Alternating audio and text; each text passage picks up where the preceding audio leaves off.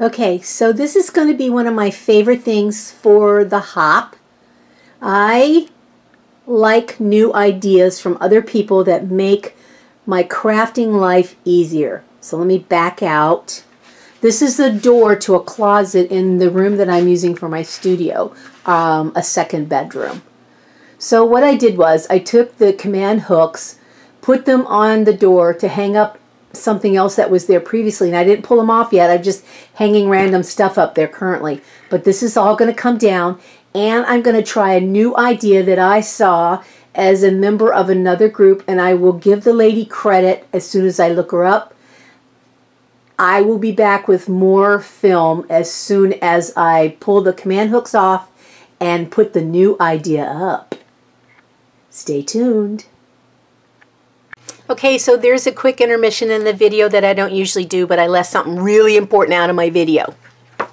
And that is the name of the person who came up with the closet idea that I based this video on. I met Susanna in Seth Apter's Facebook group. We were people were sharing places where they create, and one of the things that she shared was a photograph of the door with all the paint hanging on it, and I instantly went wackadoo over this idea. Her name is Susanna, and her YouTube channel is Random Artist 222, and I wanted her to get credit because she's been so nice through this whole thing. I told her less than 2 days ago that she was going to be featured in my video, her idea, and ask her if she had a video, and she said no. And I said, well, it'd really be great if you did a video, that way I can link the video in my video. And she was so excited. She did a video. So in the video, she's showing the door, and her husband explains how he did it. So I wanted to say thank you to Susanna and her husband both for doing that and bending over backwards to do a YouTube video just because I talked about her idea in my video, and I'm so appreciative. It's wonderful that the YouTube community can be so nice to one another like that, and so I wanted to give her a special shout out. She gets credit for the whole idea. None of that idea of doing the stuff on the closet door was mine. Just saying. Okay, back to the video. Okay, so I got all the command hooks down. It did leave a little bit of residue behind on the door, but I don't really care. You can use Goo Gone or Crud Cutter. They smell nasty, but they work like a charm. So now I'm going to put up new command hooks. Okay, so here is the finished project. Well, almost finished. Let me explain how I got here. I realized that I had some extra dowels that were left over from cutting them out of something else from another project. But when I went to put them across here, there wasn't much space. So I forgot I had these extra little cheap curtain rods that I bought at Walmart. I think when I bought them, they were like somewhere between 99 cents and $1.99. And they did come with hardware to put in the wall. But I decided to put that in the drawer and that this would work perfect. I have too much stuff above my desk, and I don't use these kind of paints very often, so I thought this would be a better solution to storage than going out and buying something else. All the stuff that I used for this project was stuff I managed to scrounge around in my art room and find without, not spending any money. I had these. They were already on the closet door. These are the ones I pulled off. I got these from another project. These are IKEA hooks that I've had for about, 8, 9, 10 years. And then the paints I started slowly accumulating. But this didn't cost me anything because I saved my stuff and put it away for a rainy day, and there we are. All right, so now I'm going to put a second row on there because I'm not really sure how much weight that stuff is going to hold.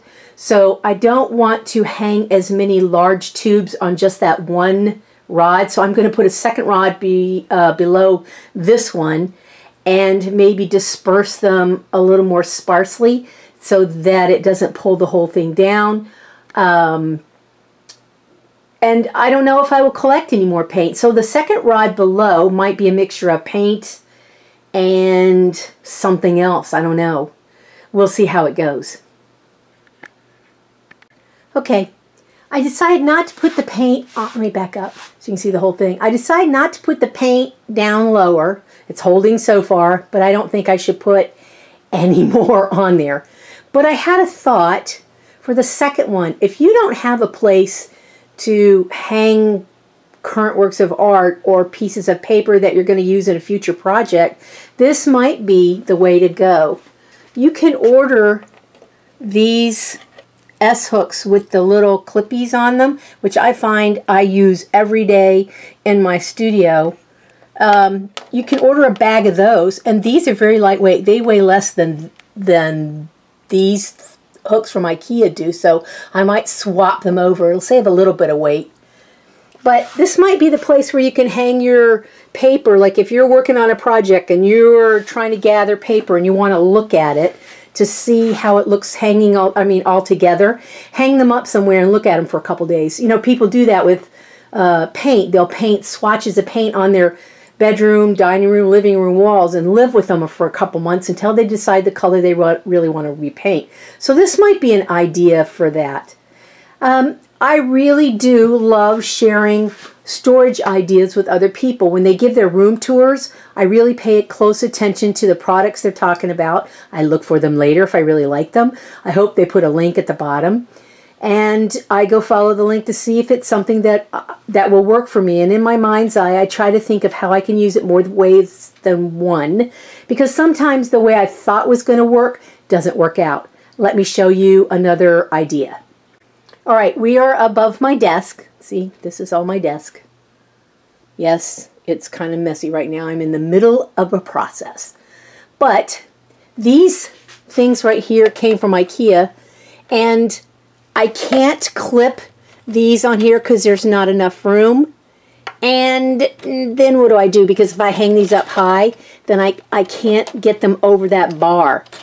So what I thought was I would take those little clips that I got from Amazon, and I clipped them onto the little cups, and then I'm hanging them there. And this is where my paintbrushes reside temporarily until I can come up with a better idea. So there are lots of ways to reuse things that you buy. All right, so let me move you over here. Sorry. Moving. And this is where the paint was hanging.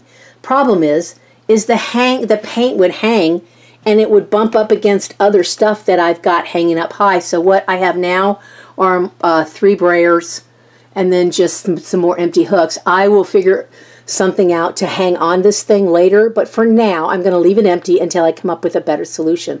I might hang mini books there, or I don't know, paper, who knows. But whatever it is, it'll be yet another solution to a problem that I probably got from somebody else off of YouTube, Facebook, so on and so forth. So I think one of my favorite things is that it is the sharing of information, looking at people's room tours to see how they store their items. It gives you new ideas.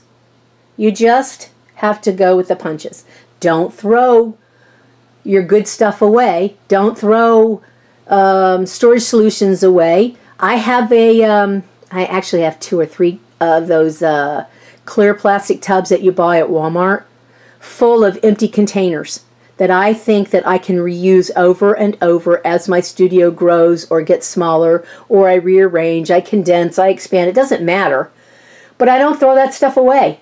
I may throw away scrap paper, I may throw away ugly paintbrushes, but I do not throw away storage systems. This right here, this storage system, I've been using these for years. These are drain spouts for your house. My husband had a 10 or 12 foot long piece that he purchased where he works.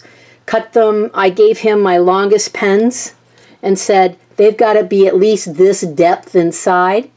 He cut all my pieces so that my pins are pretty flush with the outside. And then I decided, well, you know, I have a lot of pens, but there's other things. And then I store some of the smaller jars of mediums inside here. I have a project here. I got a Beanie Baby here.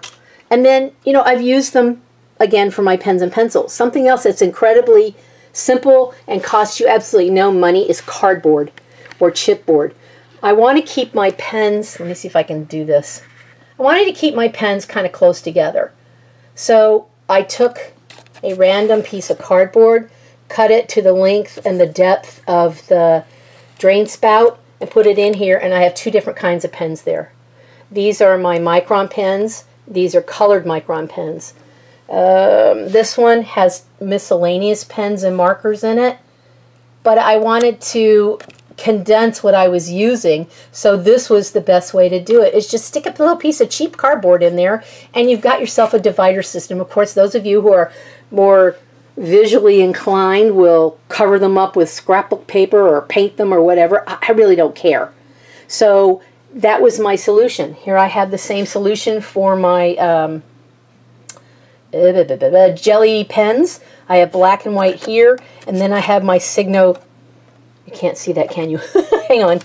I have my Signo pens, black Signo pens, and then I put two clips on the cardboard here because when I want to hold a book open, I don't have to dig through a drawer. I just pull them off the end of the cardboard and I use them. So there are all kinds of solutions to all kinds of problems. I just keep arranging and rearranging until I find something that makes me so happy that it stays that way until something else comes along and makes me happy. So there you go. Right now it's probably a little more organized lately than it's been in a while, but I still have work to do. You know, so looking at somebody's room tour might give you ideas on how to store things. You never know. I rearranged my cart one day because I did have a whole bunch of Word and little tiny scraps in these boxes here like this because the container broke on them and I didn't want to replace it. So I took these, put words on them, and stuck them all upright in the cart. Well, I noticed I wasn't using it. All I was doing was piling stuff on top of it. So I decided that was not the best solution. So what I wanted to do was to get my journals off the desk, so I quit splattering them when they didn't need to get splattered. And I wanted to have my journals handy where I can pull out the ones that I'm currently using or will be using shortly this year. And I wanted them all up top within my reach. Then I put the words and the other collage subjects down on the bottom where I don't use them as often. So for me, it's all a matter of convenience. What am I into at the moment? That's what will go in the top of the cart. That's what's closest surrounding me. Okay, so that's it for my favorite things. I just wanted you to know that, you know, there are solutions to problems that you already have things for, that you really don't need to go out and buy anything. And I am desperately trying not to accumulate more things, but rearrange and reuse the things that I've already spent money on. And that's it.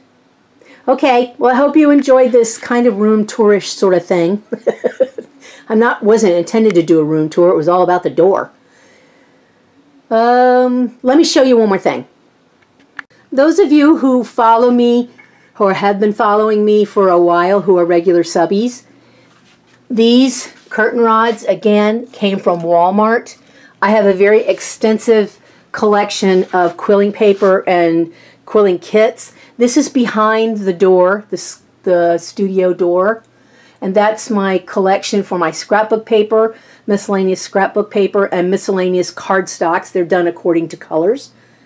And they're in a magazine rack that my friend Carla at Cagefish gifted to me when I went to meet her last summer. And I put these, I didn't put them up, my husband put them up. These guys really are screwed into the wall because this is something that's going to be permanent. The way I have them on there is from wire that I bought in a huge spool. It's just basic, cheap wire. It's not really worth, you know, I didn't want to buy thousands of hooks from Amazon. So I took wire and I bent it in an S shape over a tube, I think it was a tube of paste. Stick glue, the small stick glues, wound it on one side, turned it over, wound it on the other, and it gave me an S hook. And then that's what I hang my stuff on because I didn't want to spend any more money. I bought the rods. I was done spending. I had the wire, and Lord knows I have enough quilling paper. And I wanted it up out of the way, but I wanted to see it. So every time I come in here and I close the door, I am reminded that paper's there, and I need to use it. Of course, I can't say how often I use it, but I do once in a while. Something else that I repurposed In our new kitchen here at this house, we don't have room to put a knife holder. As a retired chef, I like having my knives hanging up where they're accessible. I don't really like them in a knife block, but because of where I live now, I had to buy a knife block. So I had this leftover metal strip here for holding a knife, and I have all these metal containers that you can buy at Container Store and Michael's. And so I took my knife holder and I took some of the boxes, the little round things, and I put them on here. Things that I wanted to see, to remind myself to use, I put them out where I can use them, where I can see them all the time and use them. So I just hung that, and my husband just hung these over the door, and then when I use them up, I can move them around. You know, they come on and off, I can refill them. Never throw away useful stuff like this, ever, ever. All right, so that's it for my favorite things for the month of January's hop. I hope that you guys got something out of this. Maybe you got an idea, maybe you didn't, but hopefully you'll get great ideas from other people in the hop. Please follow the links and enjoy the hop. Thanks, everyone. Bye-bye.